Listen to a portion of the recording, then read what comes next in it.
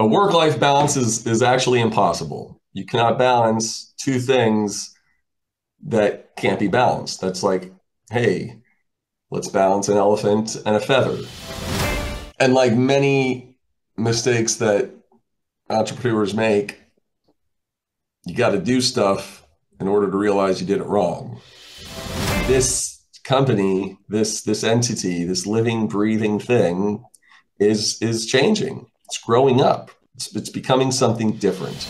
You got to be yourself.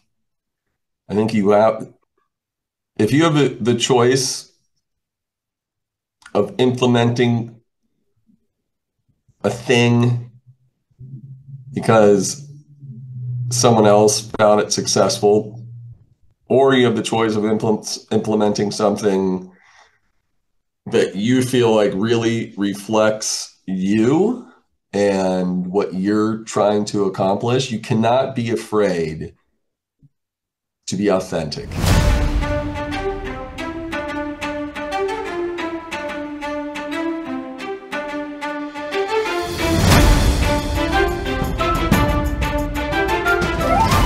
Welcome, I'm your host Stefano, and this is When Leaders Talk, a podcast about leadership, and most importantly, about leaders. Harmony in life is something we all want to achieve, and it means balancing what is important for us. That is not just work, it can be family, it can be friends, it can be hobbies, or mental and physical health. And has been the center of the conversation we had today with Virga. He's the president of Metronome. He's also how he call himself, the chief pulser. You can learn more during the conversation. We talk about his life, his failures, and what it means to have a successful business starting from scratch, and what is important for example, startup founders to move forward and achieve their vision, achieve their goals.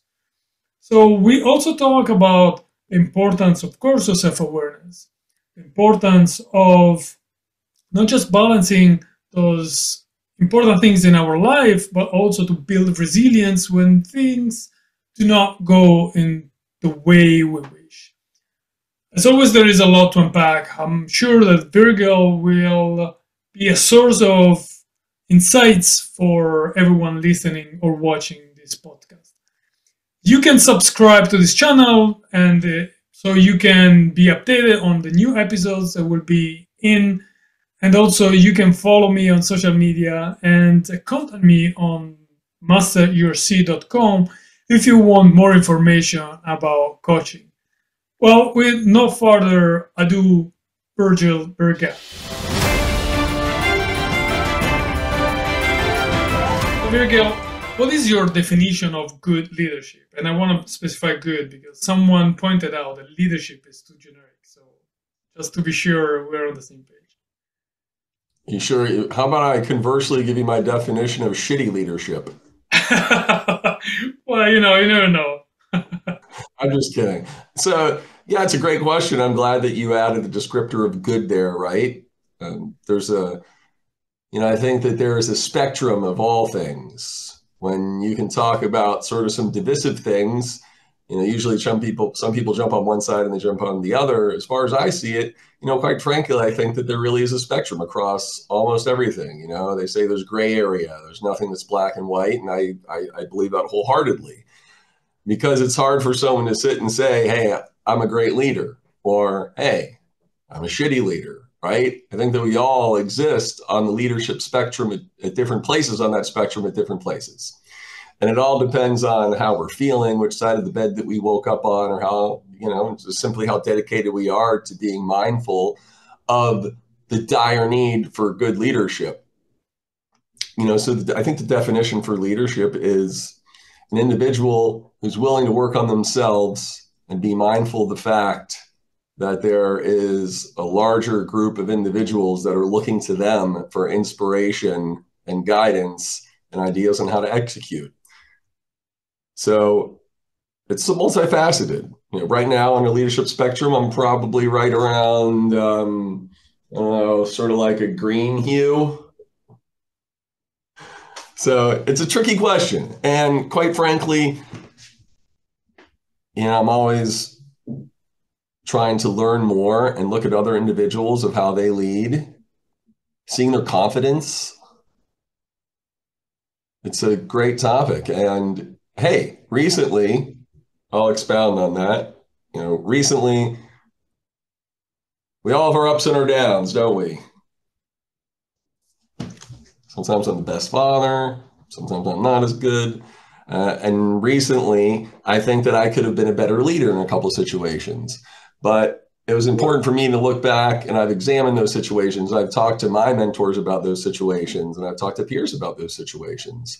And looking deep down inside myself, realizing that those situations are always going to pop up, but I've got to center myself back again and realize that I have the capability to be very far on the spectrum of a good to a great leader if I'm really in the right mindset. So at times when I find myself sort of, moving back down the effective leader spectrum, that's when I've got to realize, and that's when I've got to take ownership of what's going on. And then that's why I've got to do things like talk to my mentors, maybe read and listen to some podcasts, dig deep down, and then come out on the other side of that and really become that better leader again, and the more motivated leader, and someone who can really create at that point. It takes a lot, I guess, for admitting, that you being not the best leader you could be in those moments. And then that's what I appreciate from people like you who can actually admit that they're not perfect, and from time to time they do mistakes. And admitting those mistakes is the first step, because self-awareness, as you were saying, is really the first part. Will you be open to share what happened in those moments, or? Yeah, sure. So, oh man, which one? Okay. So, us as a company, as Metronome, we ran into a few, I would say, losses in a row, so to speak. And, I've learned over my career and really life, like not necessarily to take losses that hard. I'm really excited about the next one, quite frankly. That's what gets me on. That's always gotten me the most excited. Though being human, I would say there was a few that, we lost. And then maybe we lost one or two that maybe we really thought we should have won. Or maybe there was, and then there was a process maybe we could have executed better as a company, right? So looking back at this wave of things that could have happened in a different manner over the course of several months, I said to myself, well, am I leading correctly? Because at the end of the day, it comes back to me. I can talk to my folks and I can coach them up and we can get them new training.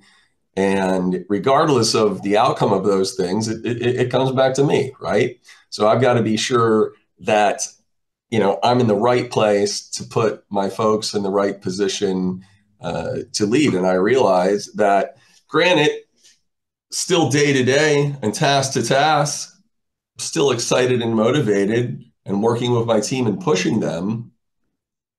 But there's a delta between, the true Virgil as the leader and feeling every step of it and being in the moment, and Virgil as still an effective leader and really having to be sure that I'm taking those steps because I'm in the process of becoming yet a better leader. Because, you could argue perhaps that trajectory isn't like this, and perhaps what's happening is this.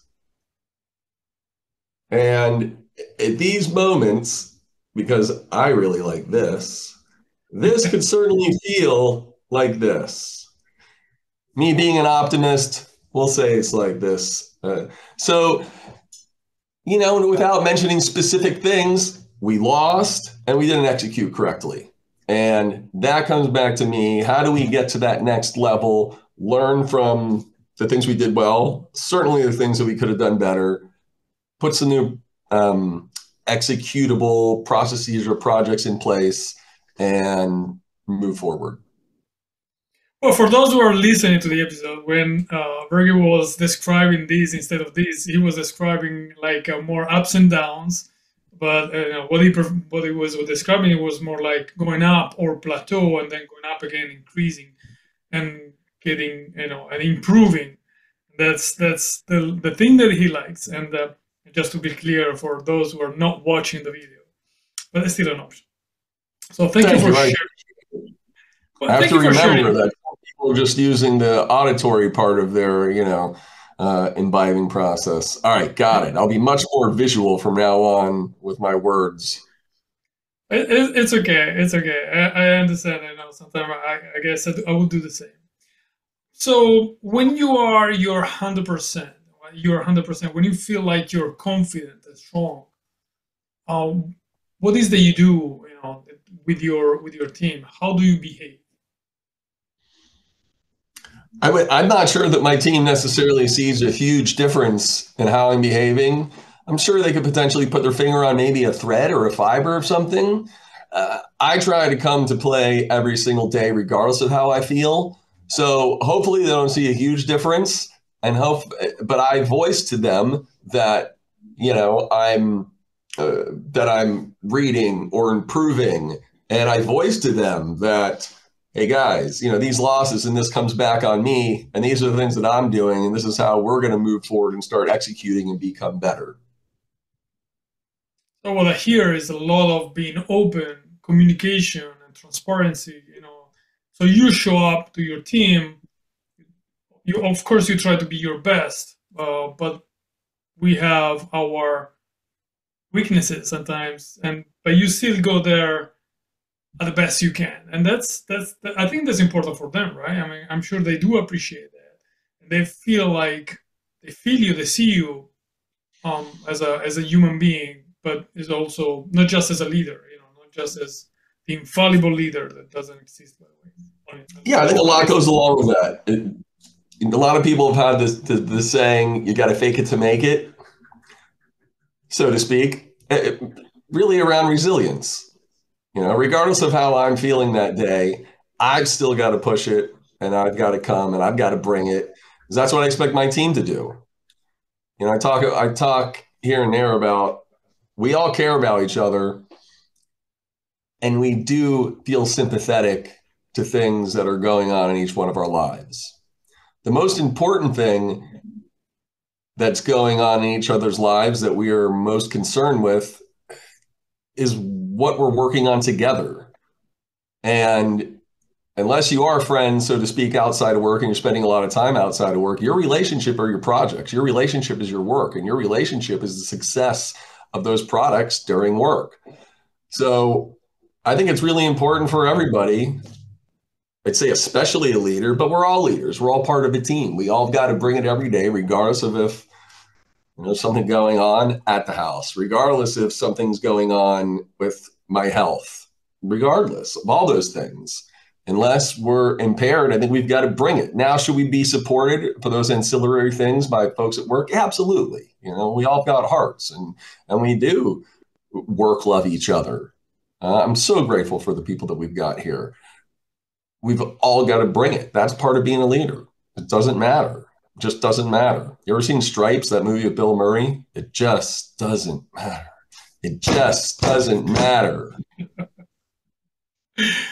Well, you have a lot of energy. I like that. And actually, this was something that I appreciated even the first time we were able to talk. And also, it seems like Metronome is a company where it's fun to work in, right?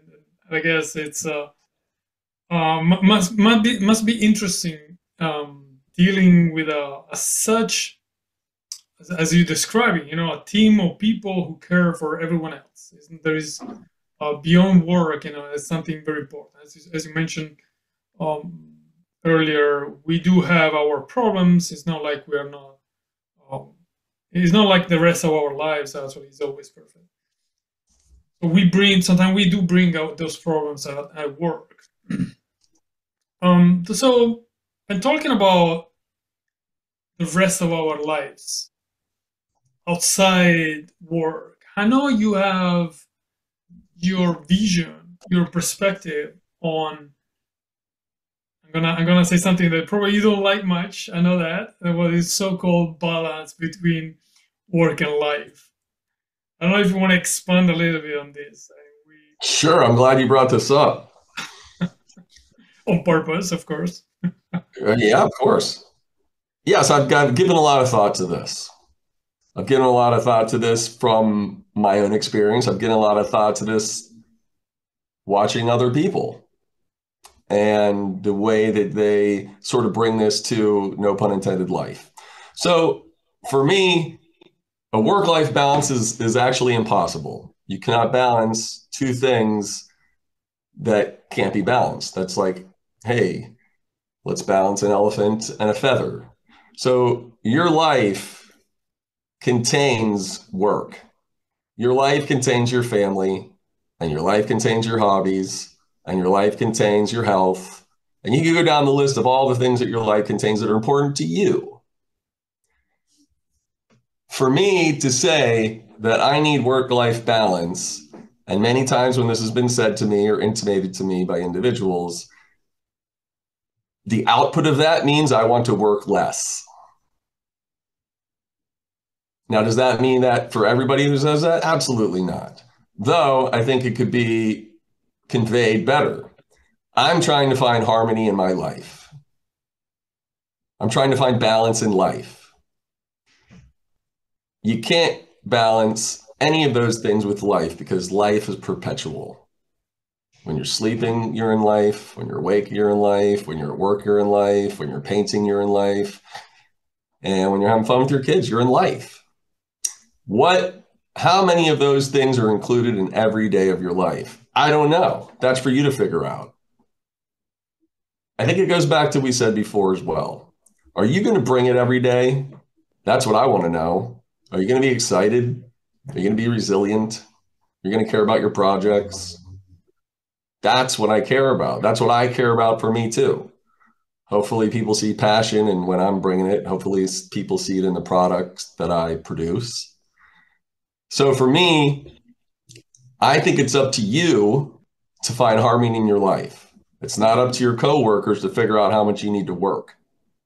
I think it's up to you to figure out how hard you're willing to work and how much you're going to bring it on those projects. I think it's up to you to figure out how you're going to raise your children. I think it's up to you to figure out if you even want a hobby. And if you do, are you going to do it at night when you're finished, when your kids go to sleep, and when you're done cleaning the house and the dishes are already in the dishwasher and the dogs are fed and put outside and all the emails are answered? I don't know. That's up to you. But it's not up to your coworkers, and it's not up to I don't think it's up to the company to figure out, now, are we here to help you? Like Metronome, we've implemented free mental health care that anybody can use across the entire company, several hours a month, because I do care about mental health and I do care about other people.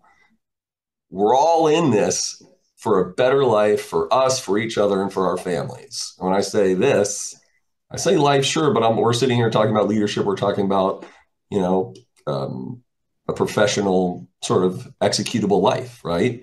So simply, you can't balance work and life. You have to work on yourself hard. And then if you're working on yourself and you feel like you've given all you can to your family, to your hobbies, or as much as you can without going nuts, then that's putting yourself in a good place, people have to take it on themselves. You have to. No one else is going to do it for you. It's not happening. And if that's what you're waiting for, it's going to be a long wait. Rumpelstiltskin type. First of all, how do you reach harmony in life? How did you do, if you do? I'm sorry, repeat that. How do you reach this harmony in your life? Oh, I haven't. It's a great question. I wish somebody would answer it for me. I've been trying. Listen, obviously I'm joking around when I say that. But I'm not joking around to say that I've not reached harmony. If anybody, I don't know. Listen, if you're enlightened, God bless you. And I would love to hear how you've reached an enlightenment. I'm trying every day to get out of bed, to make sure my kids are happy, and I've spent enough time with each one of them, that I'm putting my wife's needs over mine, that I'm doing as much as I can to make sure that Metronome is a fun place to work, that Metronome is a place that cares about its customers and works its ass off to execute on the projects as good or better than any of the other companies. There's all of those things are what I try to jam into my life, and I try to reflect, and I try to make them better the next day. Listen, Stefano, I go through lots of days where I feel like complete crap at several different times during the day because there's something weighing on me. I should be in the moment, right? I should be enjoying what's going on. And certainly I am, because I get focused, but everybody's got those days. What's that magic thing that makes you wake up on some Mondays and you feel great, right? If you bottle that up, then you are enlightened and you have reached harmony.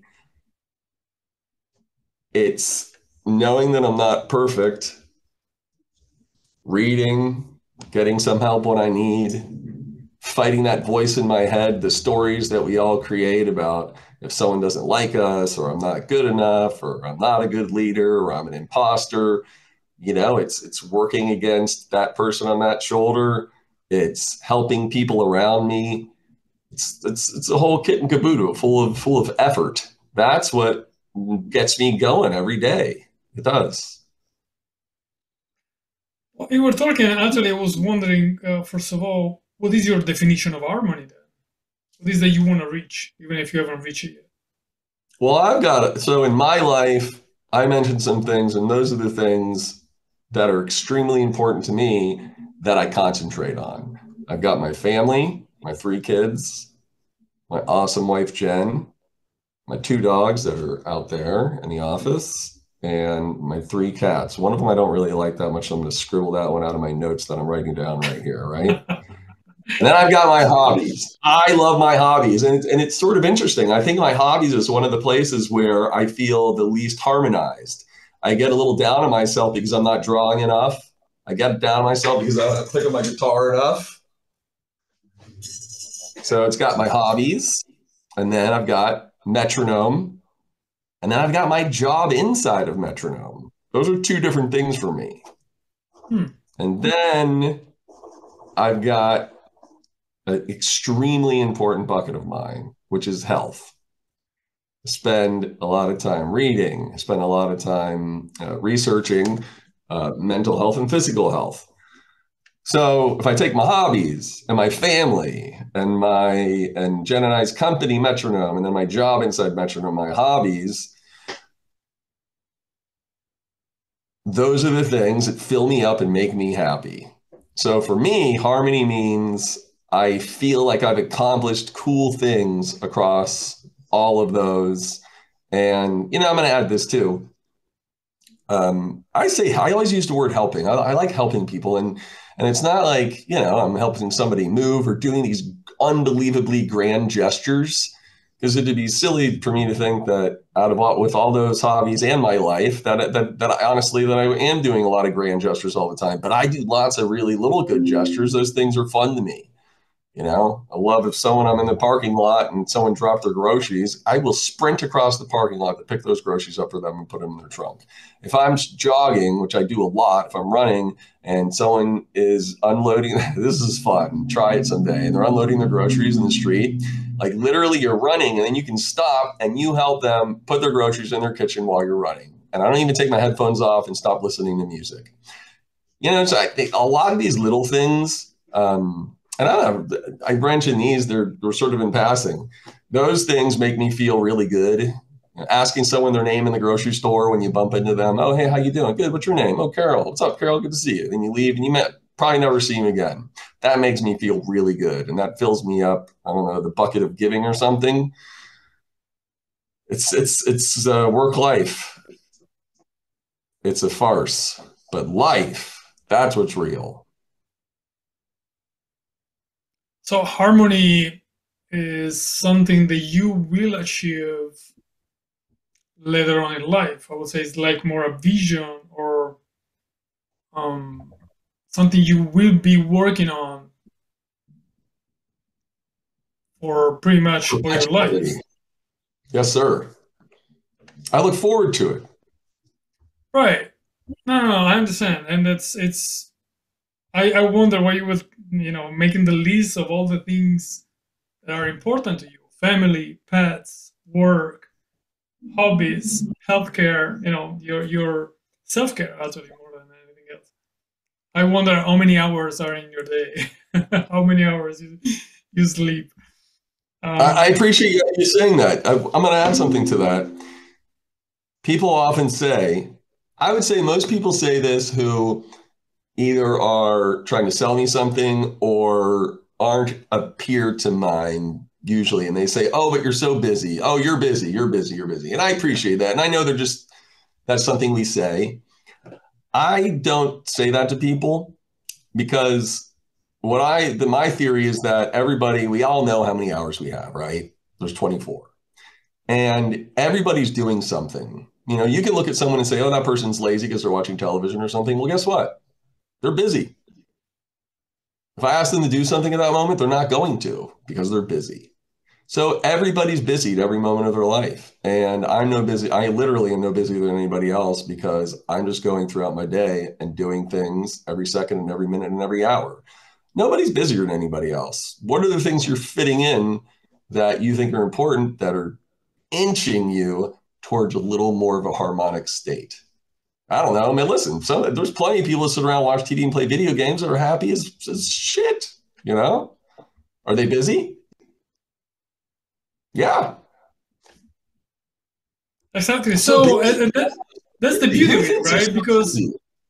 right. So it's basically and exactly what I normally mean by work-life balance. And but I understand your point. I think we're just giving a different name to the same thing. There is not a perfect formula. It's not working less. It's just spending the time with the things that you care the most. It can be your family, your pets, it can be your hobbies, it can be playing guitar or listening to music, it can be working. You can work. I know people who are happy when they work 20 hours per day. I would never do that, even if I'd done it. But man, who am I to judge those people? If you are happy working 20 hours per day and leaving nothing to anything else, well, that means you're happy. I mean, the most important part is probably when you feel you need to recharge, you take time off and you recharge and you manage yourself. I guess the problem is that many people don't know how to manage themselves. So it's work, work, work, work. They put everything aside, then they are full of regrets, they're burnt out, and they need some um, special treatment to recover. And that's I guess that's why now there is a lot of attention on healthcare, and like mental care. And it is important to find those moments for, as I say, recharging your energies. So, what is that you do normally when you feel really? I don't know if you ever feel. I mean, it looks like you have plenty of energy, but I guess at some from in some moment of your day or life, you do feel without energy, depleted. What do you do to recharge? What is the first thing you would do to recharge? So I will say that you're right. I have been blessed with a lot of, I guess, energy, you could say. I've never honestly felt like, oh, I'm tired or something, so to speak. I'm not really, I don't, of course, I get tired at night, but in terms of just like during a day or something, but I will say this. For me, it's more of I could catch something that you might refer to as being overwhelmed or a little bit of anxiety, maybe. Hmm. That's what gets me. I have to put a real definition on it, so to speak. And so what I do is I breathe. I take a moment and I sit, just like we both did at the beginning of this podcast. I appreciate that. And I give it as long as either I can or that I need. And that sort of gets me recentered. Just doing some breathing exercises is also, as I said earlier, is working on whatever story going on in my head, because usually that's a big part of it is I've been telling myself something all day.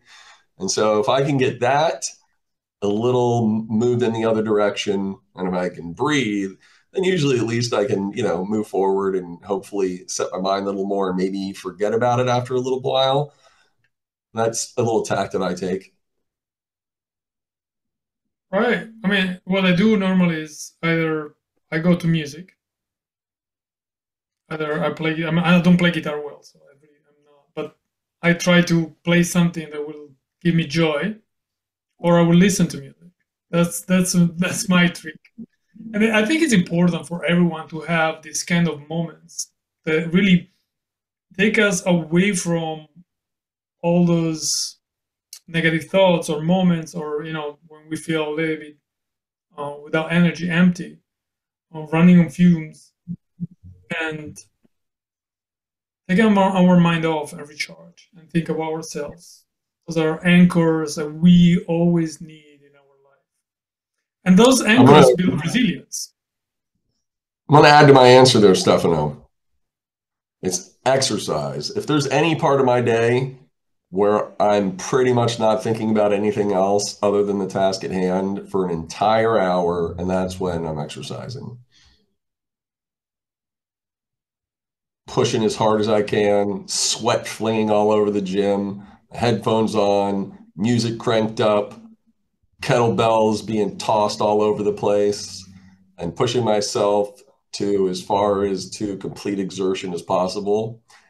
That works. It works. It's a way, along with breathing, mindfulness, hobbies, is a way to sharpen the soul every time. So even if you stop working, you can go back at work and do better. You can build resilience.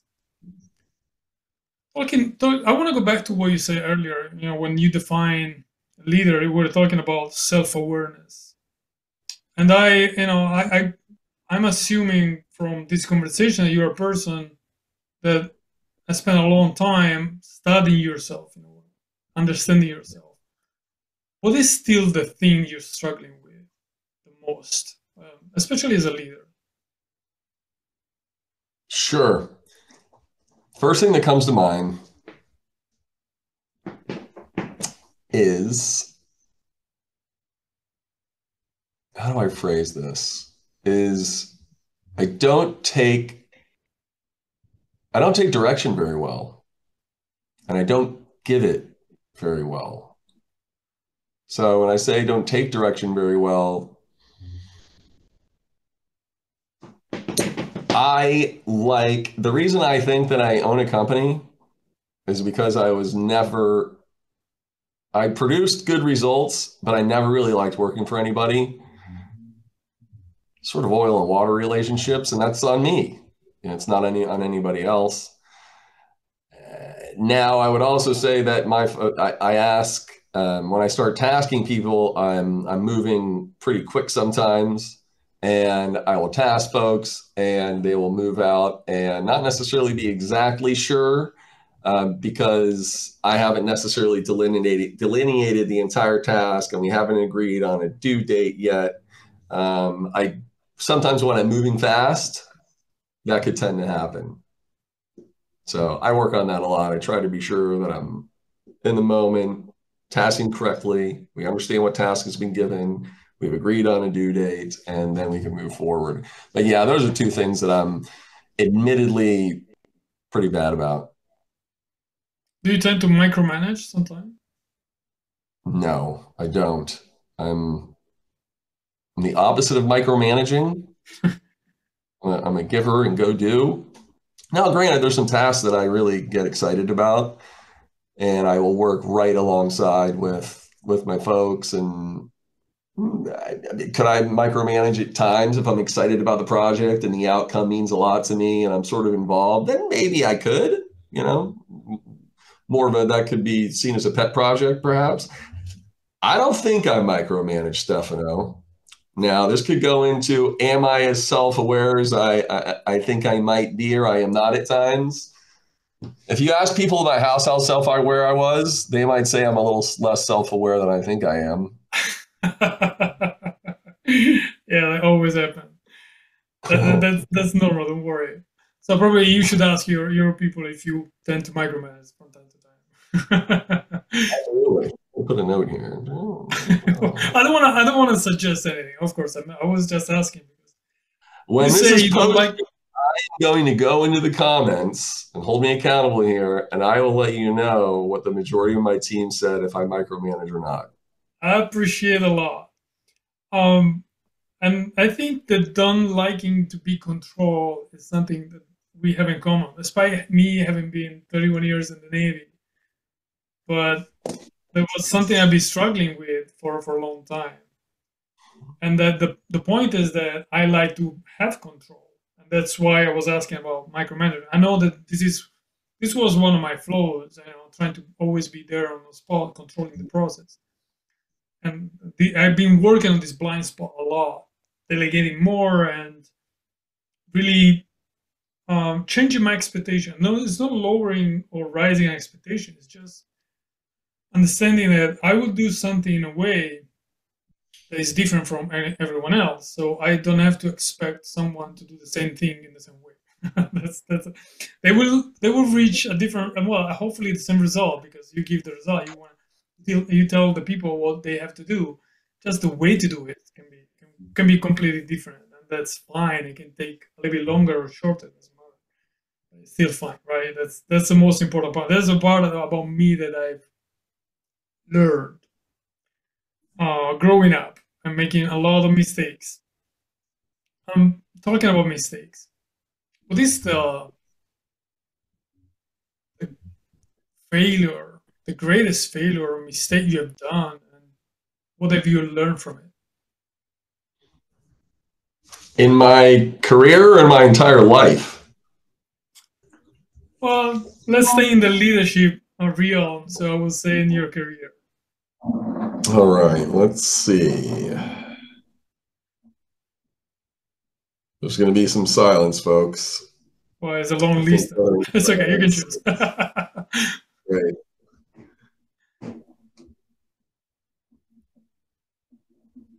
I think a mistake that I made, and like many mistakes that entrepreneurs make, you got to do stuff in order to realize you did it wrong.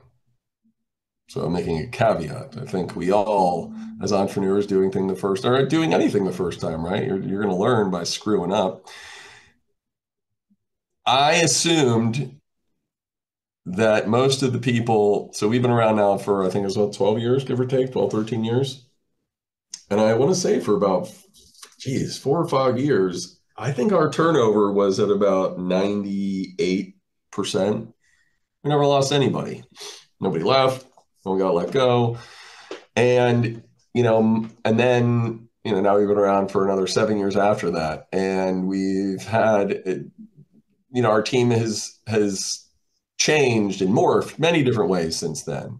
And I was under this naive impression that my team that I had then was going to get me to where I was going to be 2 years from then or 4 years from then or where I am now. And that's just absolutely not the case. And, I think for me as the young entrepreneur that I was, it gave me a sense of pride that the same team that I had was still there. The naivety was knowing that for us to, as a company, to mature and become something different, so did the team.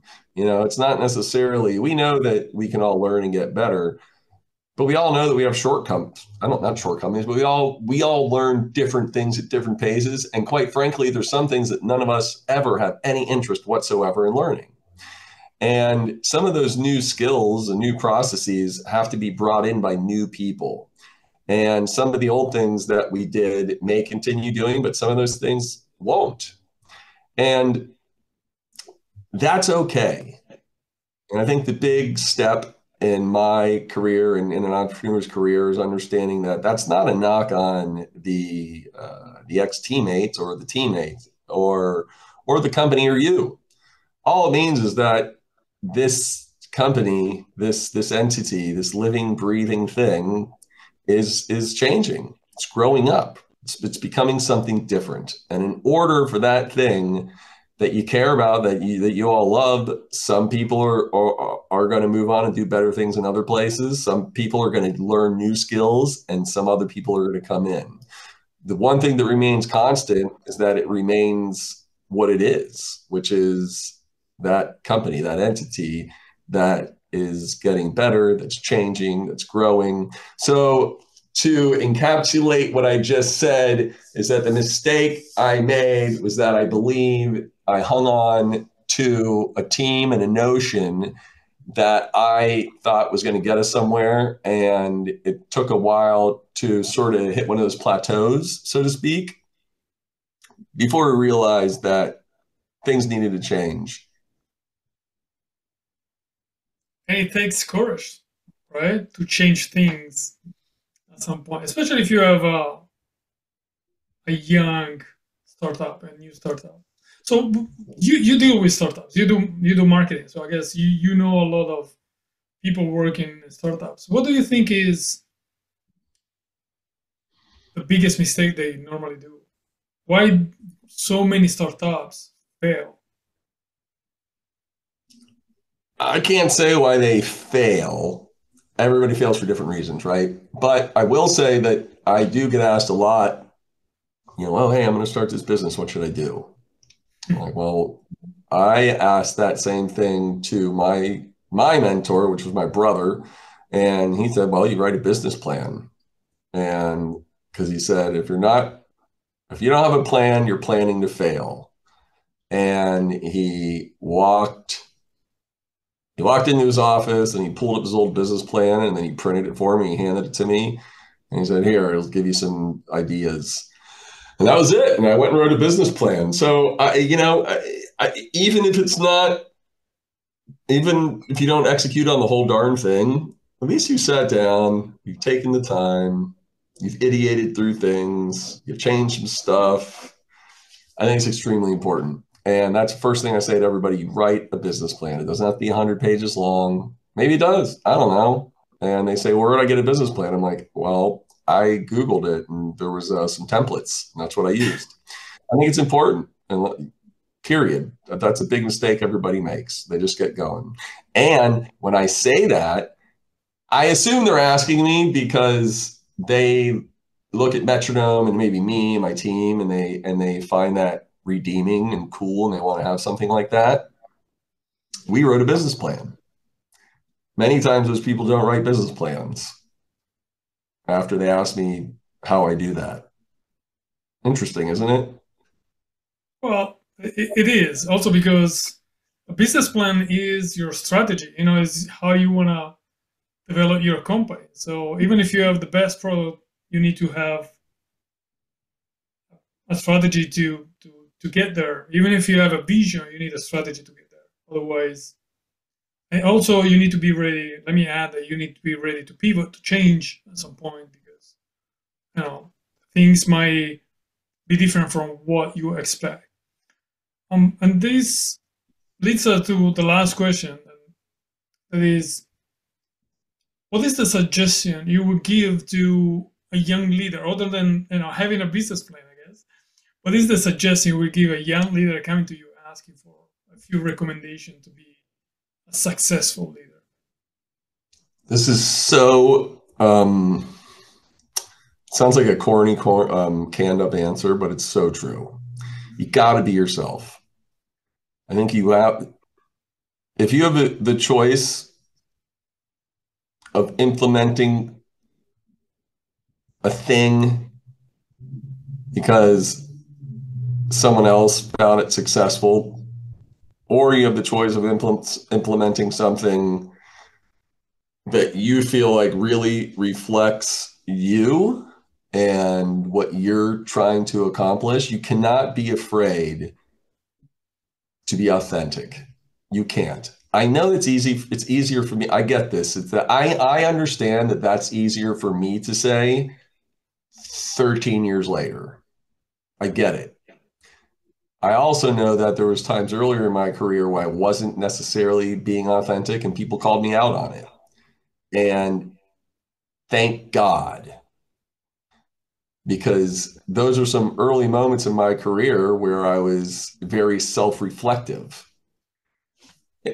Not everybody likes me. Hey, newsflash. Not everybody's going to like anybody. Some people are going to like some people. Not everybody's going to like everybody. And knowing that, I think that gives me the strength to just be myself and to be authentic. It's not going to work with everybody. And I wish it would, because it'd be neat to have connections with everybody. But if you are authentic, then at least people are going to respect you if they don't like you. And the people that do, that are drawn to that, are never going to leave, as long as you're still being authentic.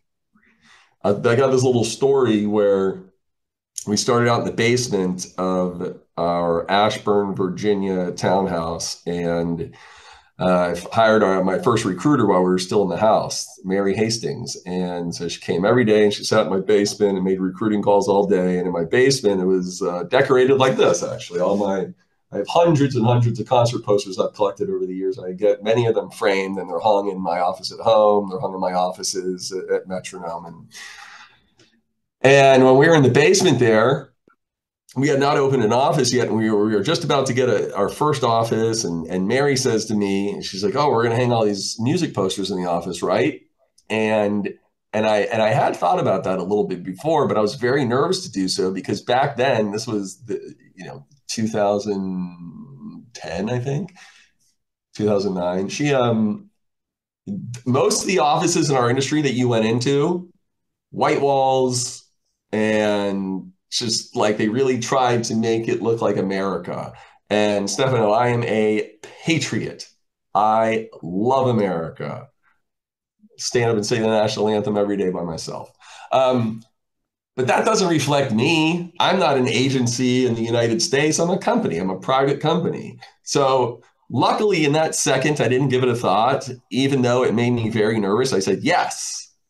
And it was the best decision that I ever made, because everybody that's ever come through listen, aesthetics are one thing. I get it, right?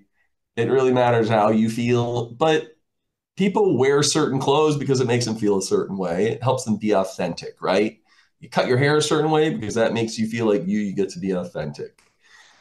The offices and the people in them, I make sure to say all the time, I want you to be you. One of we have a triad, our mantra at Metronome is to be valuable, is to be dependable, and very importantly, to be inimitable. And that means to bring a little bit extra, to have a little bit of flair, a little bit of flash. People are going to remember you for your results. I get it, but they're also going to remember you for the way you made them feel. So being authentic and trying as hard as you can to bring as much of you and your life that radiates normally into the company, I think or into your endeavors makes a big difference. Well, thank you for that. And I think you say a lot of beautiful things. I'm taking a lot away from this conversation. I guess the self-awareness part is probably one of the things I would agree the most. But also the concept of harmony in life is, I think I see your point when you say that the balance work-life is a myth. It's not something that you can achieve. So thank you for having been with us and for sharing your perspective on leadership. And it's been an amazing journey. And also I appreciate, first of all, I like your office. I must say that. I like the posters and all the colors. I like blue, as you can see in my office too. And I love your energy. That is something that I can appreciate. I appreciate the first time we met, and I like that a lot. So thank you again for having been with us. Thank you so much, Stefano. It was a pleasure. Excellent questions. I appreciate you giving me the time to pontificate and give you very long answers to your questions. And it was a lot of fun. And I look forward to putting in the comments that I don't micromanage. That's going to be hard for them to answer in a different way now. Thank you again. Take care, Stefano. I appreciate it.